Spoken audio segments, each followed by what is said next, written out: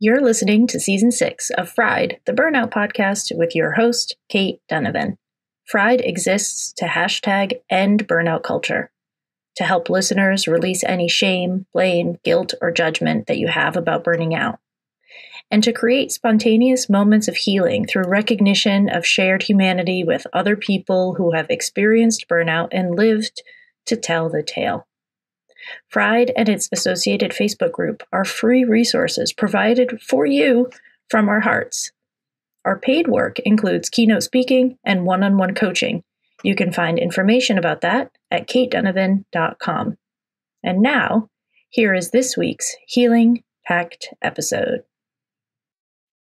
Fried fans, it is time for another episode of Fried, the Burnout podcast. Your Sunday sermon, your Sunday burnout sermon. You know that I love showing up for you on first thing Sunday, pretty much anywhere you are in the world, to give you some hope and some inspiration and just a sense of validation that what you're going through doesn't mean that you're alone and you're not crazy, and there are other people that have been there and done that and actually lived and thrived to tell the tale. So today, one of those thrivers is Becca Powers. She is an award-winning Fortune 500 high-tech sales executive, founder and CEO of Powers Peak Potential, best-selling author and speaker. In her 20-plus year career in sales, she's worked for large companies including Cisco, Dell, and Office Depot, achieving President's Club 7 times while leading teams of 110 plus and hitting $500 million in annual revenue. Becca intimately knows the struggles that have come as a cost to her high achievements. Through nearly losing it all from extreme burnout, she was forced to discover a more supportive and sustainable path to success that she now teaches to others. Becca, welcome to the show. Thank you so much for having me. Now, we always start when I have a guest with their burnout story. So I am going to sort of sit back, probably mute myself and let you fly. Let it go. And just let you go. And every once in a while, I will hit something and I will think, oh, shoot, we got to talk about that. It is possible that I will attempt to interrupt you. If you are on a roll, you can be like, wait, I got this. Perfect. But yeah, interrupt away if you're there. I'm going to sit back now. Let her roll. Okay. So here's my story.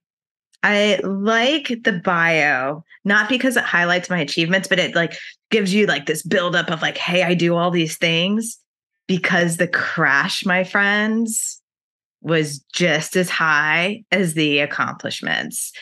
And this is my story. This is what happened. So in 2013, I was a level 1 leader at Dell, and I believed I'm very passionate and I get very passionate about my beliefs. And I believe as a leader that people come before profits. That's my mantra, people before profits. And I was speaking it and championing it. And then I get recruited by a company with the same mantra. And I was like, heck yeah, I'm going for that job. And I did. I left Dell, went to this new job. Its motto, again, kind of supported that people before profits thing. The thing is, I had to take a pay cut to go into that, which already hurt my energy. I didn't know it at the time that it would be like the first stab in my burnout downfall, but it was. And so I go into this role. I was in high tech. I went into healthcare staffing. And I can just summarize by saying within 4 or 5 months, I knew it wasn't a hit.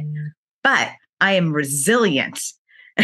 I can power through anything. And I powered through for about 3 years. Towards the end of the 3 years, I was working 12 hours days. I was extremely exhausted. I was overworking, overstressing, overcommitting, overwhelming, all the overs that could possibly be there.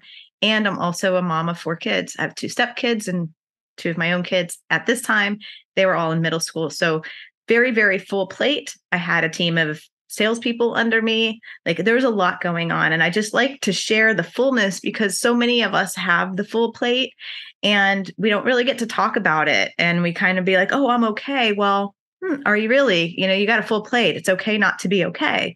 And so, anyways, I had a series of about 4 bad days. They were 4 bad 12-hour days. And it's not my proudest moment, Kate, but this is like what happened. I come home from work on the fourth day. I've got my purse on my shoulder. And I walk through the door and my kids like light up to see me, like eyes wide, huge smiles. Mom, let me tell you about our day.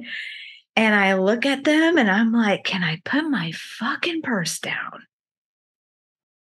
And I'm like, I need 5 minutes, guys. And it was one of these moments in time where like everything slowed down into slow motion. And I could see their eyes go sad. I could see them curl in shame that they even approached me. And I just remember sitting there thinking, I have no capacity for them. I have no capacity for myself. Who am I becoming? Is this the mother I wanted to be? Is this the person I want to be? Like everything I'm working for is for them. And I can't even be there to greet them when I come home from work. And it started a spiral of deep thoughts. So just to move it along, that night when I was getting ready for bed, kids are in bed. I did my best to recover from the situation. But once everything was quiet and I'm taking off my makeup for the day, all that emotion of what I had been powering through for 3 years came to like a screeching, like right up into my face. And I fell to the floor in complete exhaustion, like in fatigue and mental breakdown. Like I think it was a nervous breakdown, but I fell to my knees and I just started crying. And I was so powerless in that moment that I couldn't even stand up. And so then I just started like shouting out to God, universe, whatever you want to call it. I was like, hey, I haven't prayed to you in a long time, but I can use some help right now because I'm kind of at a low point. And in that moment, I get what I call my instant miracle.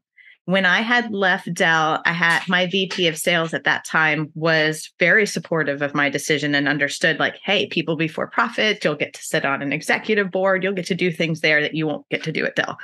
And he's like, Becca, you're the CEO of your life. And so when I was broken on the bathroom floor, all of a sudden I remembered that I was the CEO of my life. And it kind of made me chuckle. It was kind of like one of those really messy moments where I'm like crying and laughing and doing all sorts of things.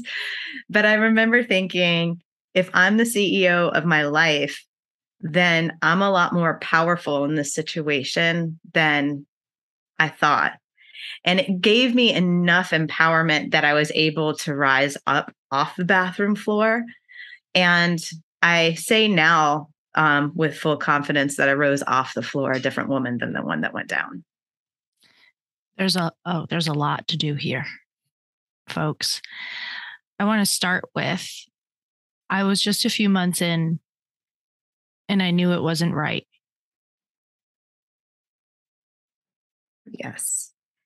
I bypassed my own knowledge. And it's okay. This is a tricky, nuancy situation because I don't believe that we can go through life being like, this isn't right for me, gotta go, because that can turn into an avoidant pattern, which is also unhealthy. Mm-hmm. So looking back on that situation now, how would you do it differently as the person you are today?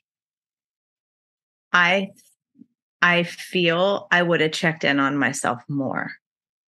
So in that moment, I felt it in my gut. I felt it in my body. My neck pain started, right? And I dismissed it as, oh, I went to the gym 2 days ago. I probably hurt. Like I was just dismissal. And, with the awareness I have today, I would have at least, and I do this now in real life, I check in with myself about once a month. Like, okay, like you say, you don't want avoidant patterns, but it's just being aware, like, is what I'm doing serving me or is it sabotaging me? And sometimes we have to make decisions that have a cost to it, right? We're human, like, this is gonna zap my energy. So this weekend, I want to make sure that I get a spa day in for myself, or I want to write because that gives me energy, whatever my geeky things are, right? I now know that if there's a zap, I need to fill it up. I didn't know that then. Hmm. This is a huge thing that we talk about a lot on Friday, especially when we're talking about working with core values, that when you know what your values are and you can work according to them, your life gets better. But working according to them means that you're doing it like 60 to 80% of the time. Like almost no one is doing it over 80% of the time because that's idealistic and utopian and not realistic at all. Correct. So when you have to, for whatever reason, you are making a decision to go against values number 2, 4, and 5 this week, I always say you have to pay yourself back. I Right. love So you're that. saying like, if there's a zap, Yeah. there's this thing, it's the same concept. Like if we're going to make a sacrifice and we know we're making it, I don't want to do this thing, but I'm going to, because I know it's important to my friend and I need her to understand that I'm there for her, even though this is going to cost me. For instance, Yes. the thing is going to cost me. Doing something for my friend isn't going to cost me, but the thing that I have to do for my friend is going to cost me. How are you going to pay yourself back? I think that's really important. The next thing that you said, and this is something that's in your book and in a lot of the work that you do, is the overs. Can we go through the overs a little more slowly? Because this is just too I good. I get the goosebumps. Yeah, and this is too good. I am going to digress to the unders first because they're very connected. I call it stage 1 and stage 2, and they're intertwined. So stage 1, I feel in all my research of burnout, I'm very interested in your opinion of this, that burnout ignites in feeling undered, and whether that's undervalued, underpaid, under-resourced, under-recognized, underappreciated. I mean, you can put the under attached to it, but that makes us, it triggers our worth, or it triggers deeper feelings of being unseen, unheard, and feeling like we don't matter. And when that happens, we over. And in my situation, so I'm going to go and answer your question now, talk about the overs. But in my situation, I was a fish out of water. So I did feel underappreciated, undervalued, misunderstood. All those things were triggered. And so what happened in my story is, what do I know how to do? I know how to work. So I overworked to try to prove my value. I overwhelmed because I don't feel like I fit, like that something's wrong. So I'm overwhelming and overthinking, trying to get in front of it and trying to fix it. I'm overcommitting because, hey, what again, like it kind of falls into that overworking space for me. What can I do? I can overextend myself. I can overcommit. I can make that plate a Thanksgiving plate, and then I'll feel like what I'm doing matters. And I think that's really the state of the overs. And what we don't realize is that we are overdoing it. We are, we feel undered, so we overcompensate by doing.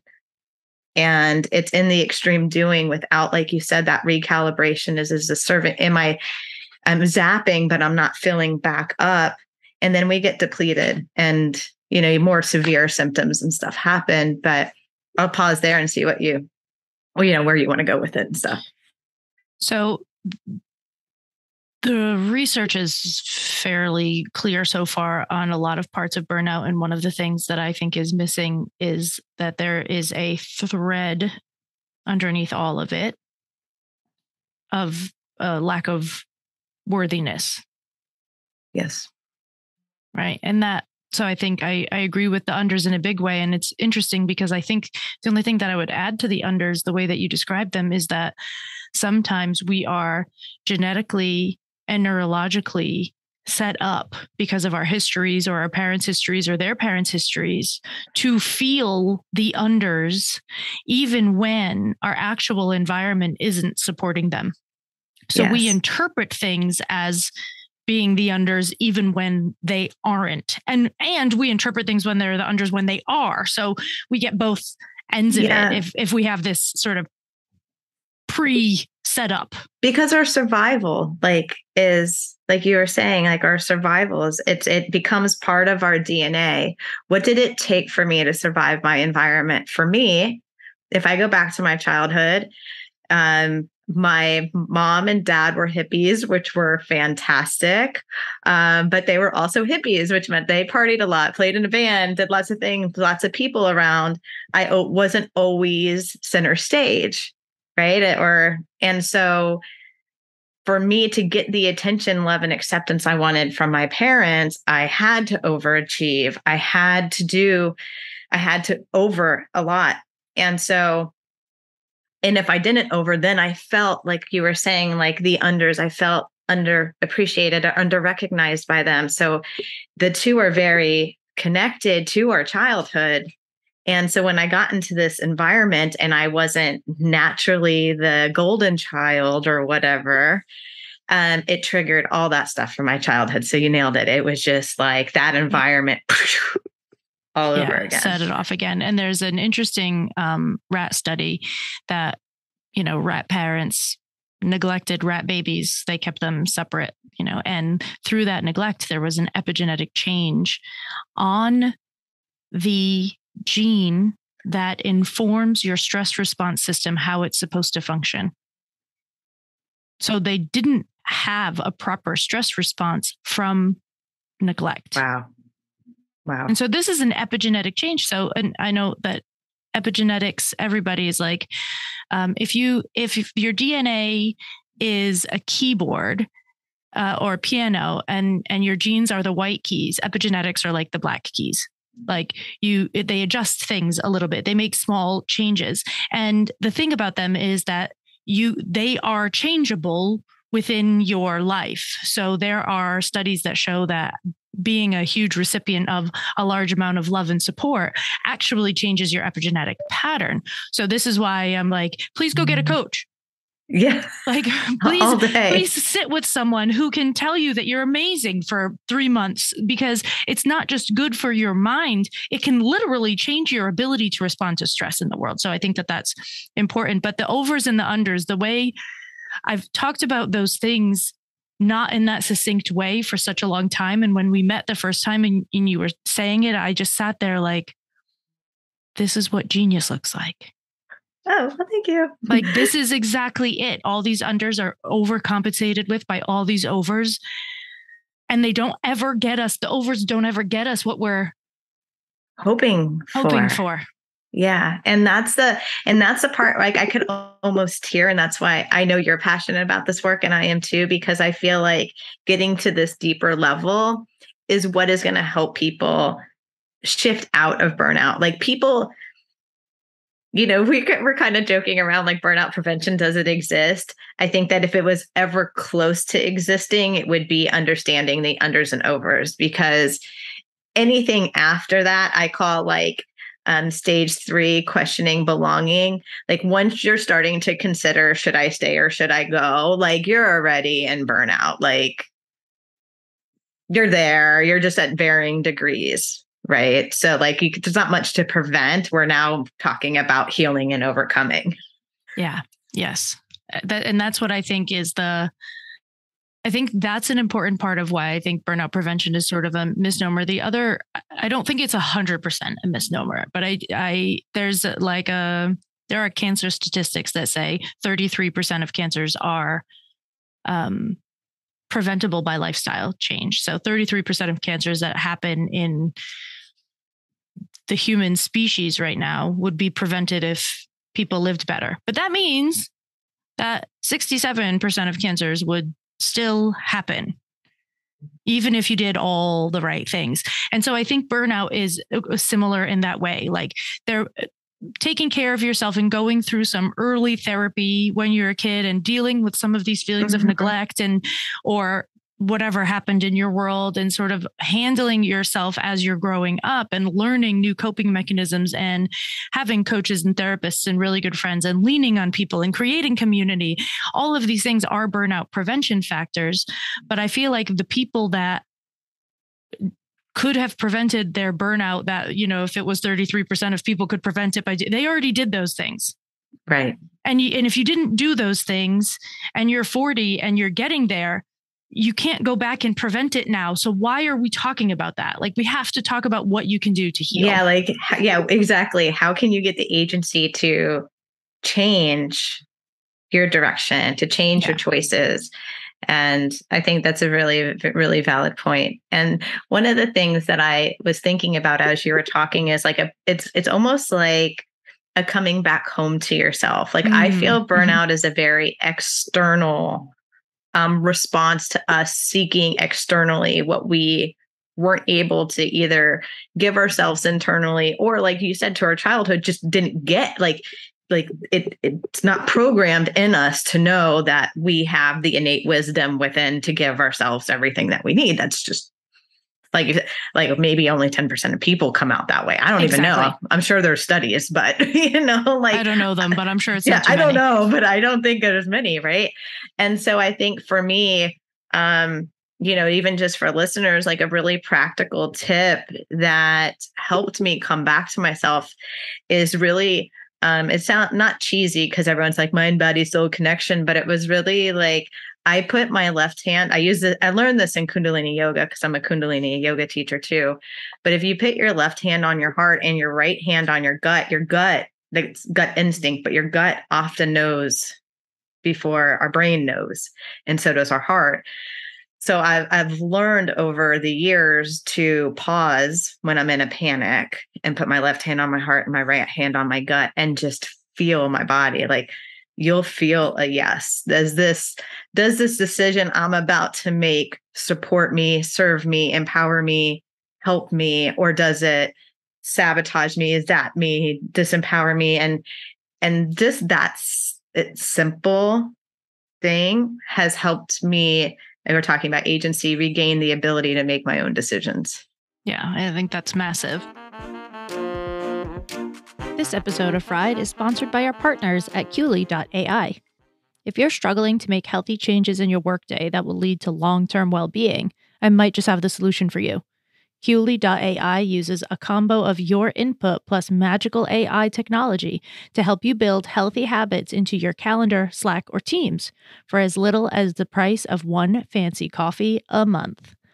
By syncing with your calendar, learning your habits, and using its customized formula, Quli will send you break notifications at convenient times throughout the day, reminding you to do things like take a walk, eat your lunch, drink more water, and more.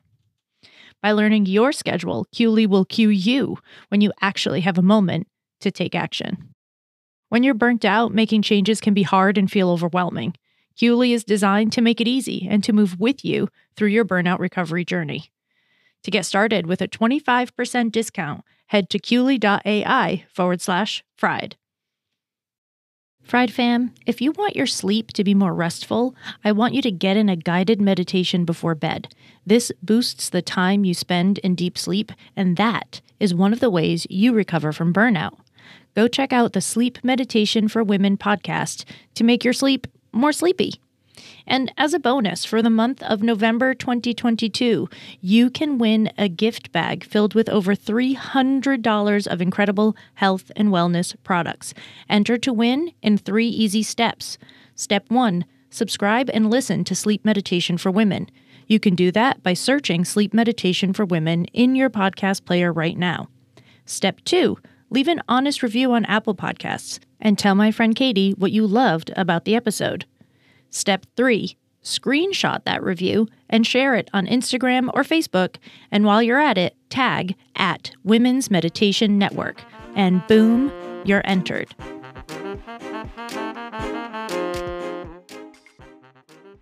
I want to, and I know I can do this with you because you're open and up for things, but I want to challenge you a little bit. Yeah, let's go. Of this, we're going to go into ego slightly. This sort of statement, like I walked in, I had no capacity for my children. And the thing that I was telling myself was everything that I'm doing is for them. But that was bullshit, kind of.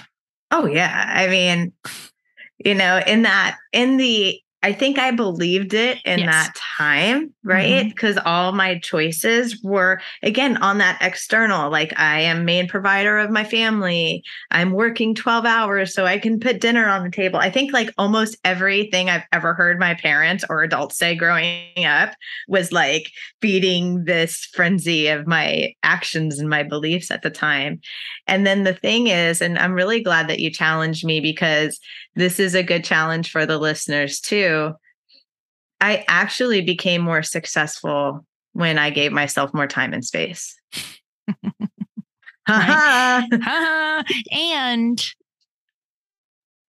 I'm guessing, and you can correct me if I'm wrong, created more capacity for your children. Oh my God. Yeah. Right. And myself. Yeah. So I wanted to bring that up really exactly as you said, to challenge the listeners a little bit, but I like to not let them know that I'm doing that. So I challenge you instead.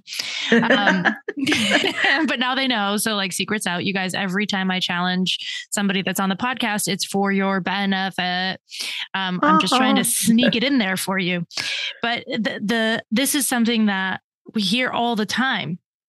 I'm doing it for my family. I'm doing it for my children. Like your children want you to not be an asshole all day, every day, and to have some energy for them and to sit with them and to like, you're trying to provide the wrong things sometimes. And I'm not saying that it's okay to be like, to not have a home and to not have safety. And I'm not saying that you can all quit your homes tomorrow and your children will be happier living on the street than they will have a house. Like, no, like, we're not going to extremes here, people. Happy medium somewhere. But what I am saying is, there's probably a lot of things that they could do without if they had more of you. Agreed. The adjustments might not be as big as you think.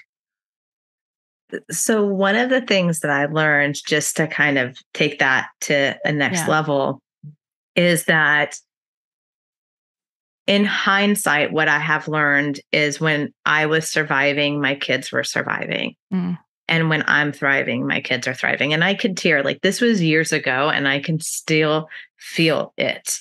And what was kind of also funny and tragic at the same time was that now they're adults, they're 18 and 21.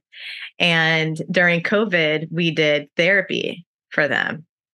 And the amount of emotional neglect that they genuinely felt, and rightfully so. And from somebody like, from my point of view, if we're going back to that perspective, I thought I was doing everything I can, and I thought I was doing everything right, but I was doing it the wrong way.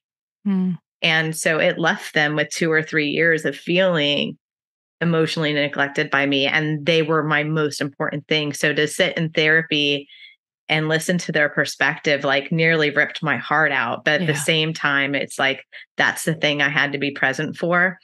And if anything, it increased my desire to be a catalyst for change and awareness for other parents. Yeah, I agree. This is my, one of my favorite pieces of feedback from clients. My kids are happier. Yes. Like I get the goosebumps. It's like, yes. And they're healthy. Yay. Yeah. They want you. Yeah. They might be throwing tantrums about the backpack not being the expensive, fancy one that the other kids have. That's what the tantrums might say. That's what their words might say. Because they don't know how to tell you. That's not, kids don't know how to do that. But they want you. They do. And your health and mental state is so critical for them. Yeah. And I think that's the thing. It's like, it's I don't want to blame society, but just saying like there's that societal pressure to work and to hustle and all of it. So I blame society a little bit. Yeah. Like, oh my God. I'm like, do we want to go on a tangent? But I didn't want to bring it in. Okay. So, but it's like, it especially back then, like this was 2015 that I was just starting to come out of this, right? Like for me to want to slow down and be present, almost made me feel like a failure. And I had to deal with being okay with all that. Like, what's most, like you were talking about it before, but for the listeners, I think it's really important to understand what your values and your priorities are. And for me, and Kate, I'm interested to hear what your opinion is on this. I find that I thrive best when I have 3 to 4 that are really important to me. I used to have 10, you know, Values? well, the things that were important, like I'd have Oh work God, and no, kids you and can't this. have 10. Oh no, I used to like, I'm like, I got this and I got this and the Oh projects and no. committees and things like that. Like, keep it simple, man. Like Yeah. 2 to 4, that's my Max. zone. And and if it starts getting bigger, then I'm like, I got to redecide. Like, that power of choice comes in. Like, do I want to up this one and down this one? Or do I want to say I can't take this on right now? But Very good segue, Becca. And I don't know if you did that on purpose, but ladies and gentlemen, we're about to talk some boundaries. yes, I did it, but I love those boundaries. Me too. When we spoke the first time, you said something about boundaries that I thought that I was the only one saying. I remember. And I think it's really important to have different people use different voices to say similar things, because you hit different people that have different ears and different experiences. Sure. So when you were talking about boundaries, the way that you speak about them, I was like, yes, this is same, but different, as they say in Thailand, right? This is same, but different. And I think really such a mindset shift. So I'm going to sit back for a moment and let you dig into how you view boundaries and how they can be better used, because you were just saying, like, if I need to reevaluate this list, how do I need to say, like, I can't take that thing on right now. I have no capacity for this thing over here. How do we do that in real life, you know? And how I came on, I mean, so I was going to say how I came on to healthy boundaries that are in a way that feel good. It's kind of like, I was like, it's boundaries with a pleasant surprise, which listeners are probably like, what is going on right now? That happened on accident. But then, like, once I started studying shadow beliefs and all the trauma awareness and all that stuff, I was like, oh, okay, this makes sense of why it happened like that. But so I'll just continue my story. So I rose off the bathroom floor. I didn't know what the heck I was going to do. I didn't know. All I knew was I was empowered and I was not going to let myself or my kids hit the bathroom floor again. That's all I knew. So, like, the next day I go into work and now I'm faced with like real life. Like, I have to act different if I want different results, period. And so I'm a leader. I get called into the office because there's a new project and this is my zone. This is my overcommitment zone. I'm like, new project? Yes. Let me say yes. And I wanted to, like, that inner, like, oh, I got to say yes. This could be cool. It could be impactful. I can make change. And then I had to stop and think, if I say yes to this, what's going to happen in real life? I'm going to be overcommitted. I'm going to be exhausted. All the things that just got me to that bathroom floor are going to happen again. So I'm like, I have to say no. And in my head, I was like, okay, I'm going to say no. But I don't want to give like a hard no. I still want to be able to help. And so in my head, I'm like, who on the team wants to rise? Who on the team is looking for experience? And so instead of saying no, I said, my plate's really full, which is truth, right? Plate's really full. However, this person has been looking for an opportunity to take on a project. And she has really, really great ideas too. I think it would be better for you to bring her on and give her a chance than to take me on. I'm already into other projects anyway.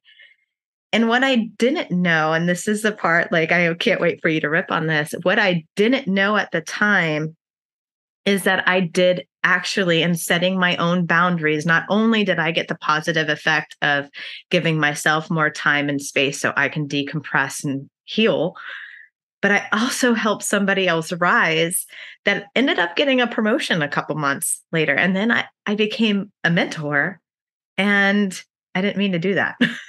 I know, it's so cool. Full goosebumps. So I want to give another set of words to what you just said, that by building boundaries, you can create space for other people's growth and success. Yes. And not just in a working environment. We're doing a lot on kids today. You all know that I am not a mother. So I have a different view on this that, I know is not fully informed. However, I'm going there anyway. Setting boundaries with your children helps them to learn and grow and be successful. Yes. 100%.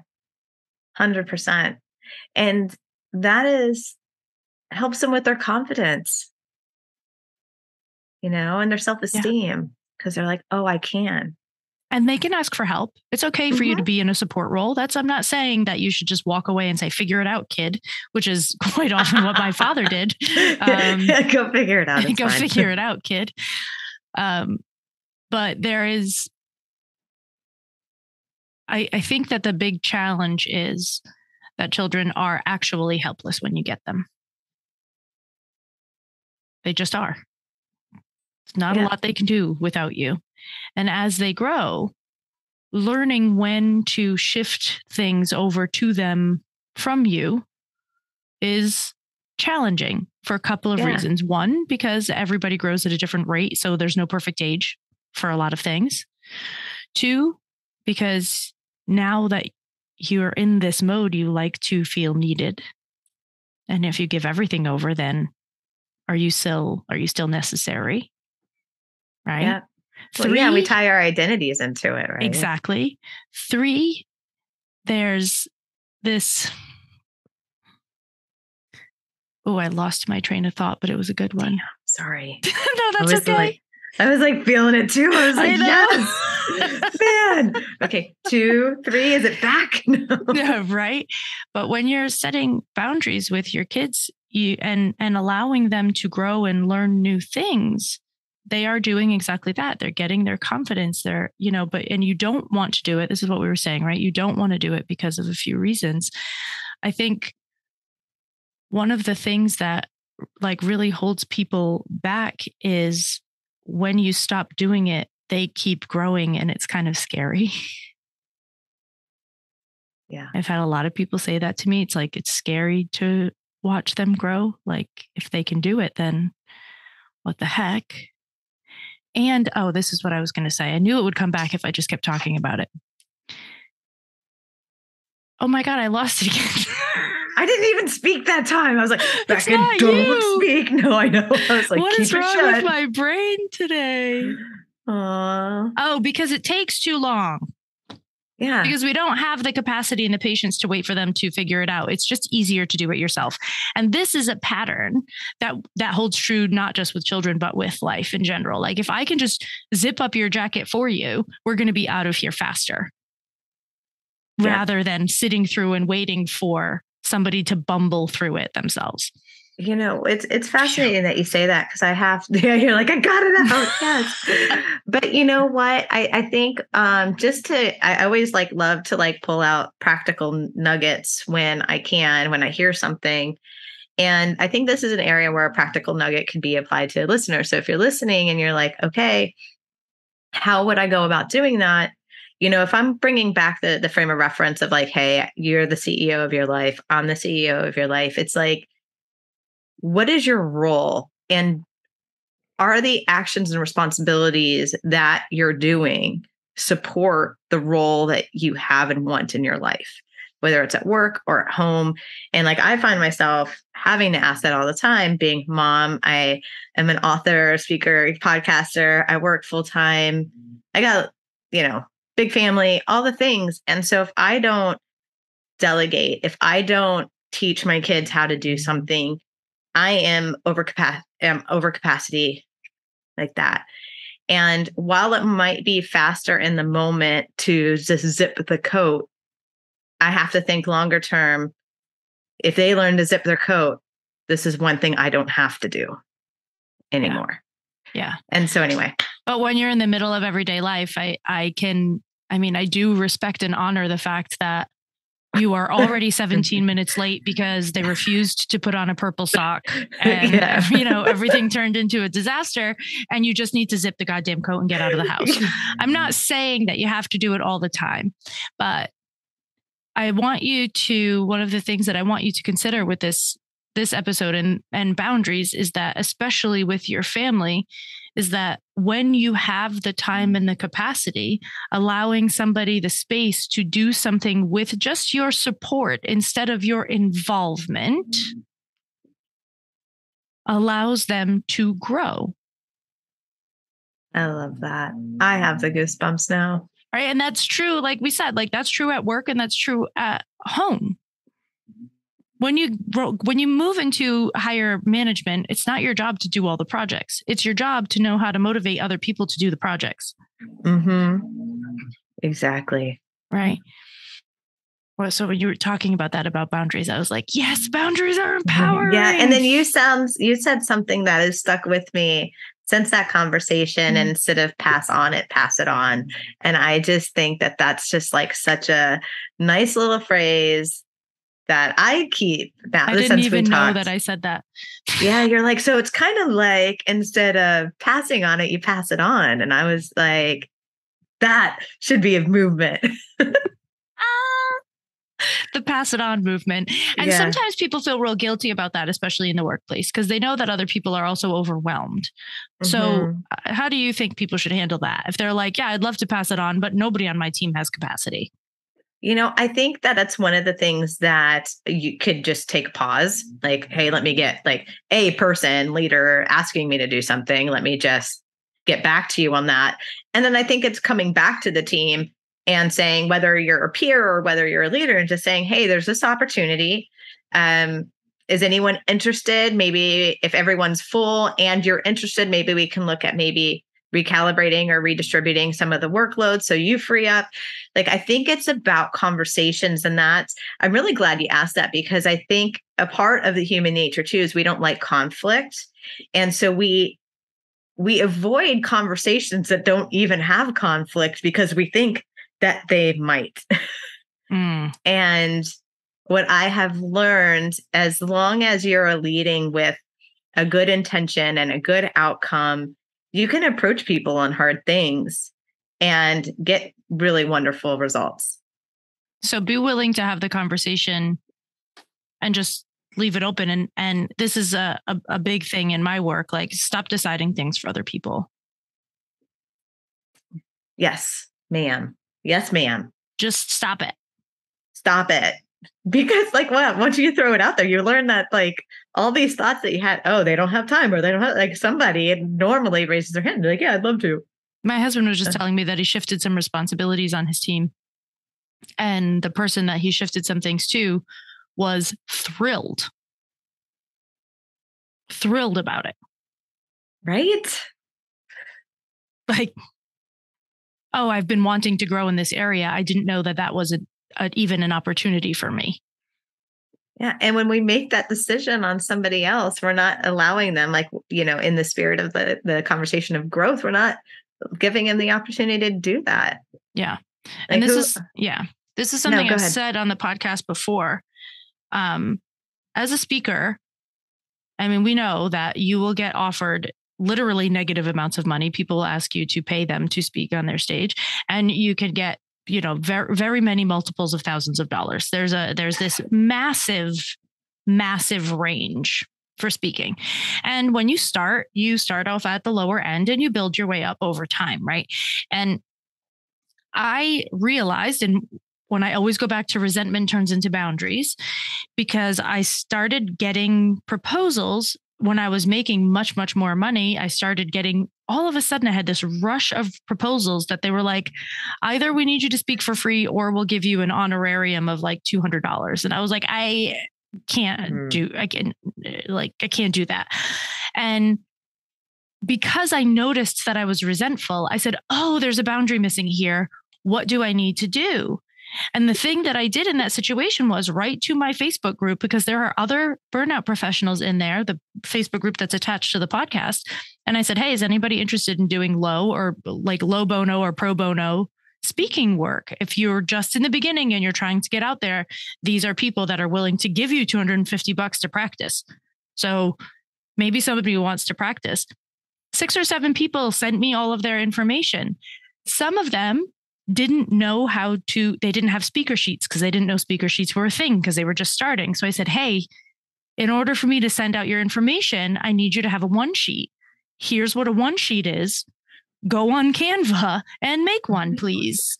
Right. So now I'm helping people get to where they want to go. I'm helping the event planner find a speaker. And I don't have to do this event for $250 that I would be mad about. That is such a beautiful example because like I am putting myself in the shoes of the person that's receiving that, and that could turn into a business for them. That could turn into increased mood and confidence at home. Like that's such a wonderful example of another way that you can go about doing that. So that wasn't good for you, but great for somebody else. Yeah. Well, and good for me too, because now this person that's trying to move into a speaking world remembers me because I helped them. Yes. And this person that was trying to book an event remembers me because I helped them. Yes. So not only have I helped these two people, but I've also gained goodwill. I love that. It just works all around. So boundaries are not always a guilt-ridden, terrible thing to do. No. If you really look for the opportunity in the boundary that you're setting, and you realize that setting the boundary is not only just about you, you can do so much good with boundaries. Yeah. Oh, that just gives me the goosebumps. That's why I always say it's like boundaries with a surprise, because I think of a surprise and I think of like surprise birthday party or something. And that's what it feels like. It's like there was this whole other world to setting boundaries that had this positive outcome I had no idea existed. And like you said, it ends up being like the triple win. Like everyone wins. In your situation, you won, the event host won, the referral won. In my situation, the company won, I won. And now, the new person I referred won. And she ended up getting a promotion too. Like, hey, yay. Sometimes saying no is best for everybody. That's like a mic drop moment. Can you say that one more time? Sometimes saying no is best for everybody. I just wanted to feel that with my eyes closed. I was like, yes, that's so good. Becca, I adore you. Yeah. And I'm so glad that we did this. We are coming towards the end. So what I would love for you to do would be to let people know where to find you, how to contact you, and then if there is another thing that you're feeling called to drop it. Okay. So you can follow me. I keep my handles all the same to make it easy. LinkedIn, Instagram, Facebook, whichever one you like. It's at Becca Powers 1313. The website is beccapowers.com. If you /burnout, there's a little quiz in there that you can take and rate yourself. But a little thing that I'd like to share to close it up is, it's going to touch back in the beginning of the conversation. You're worth it. I just want to go back to worthiness. And I think that is really tied to burnout. You are worth prioritizing yourself and your well-being. And that's it. You're worth it. And your whole life will thrive when you thrive. Amen. Fried fam, we are wrapping up another episode where Becca and I both may have cried a little bit. But if you've listened to Fried in the past, you know that I cry on like every other episode. So this is nothing. This is nothing new. I am so lucky to have been a part of creating this thing that can serve so many of you. Fried is now reaching, by the time this episode comes out, I'm sure it will be more, but Fried is now reaching nearly 20,000 people a month. You guys, 20,000 people a month who need to know, you need to know this can change. Healing is possible, and you are worth it. We love you, Fried fam. Until next time.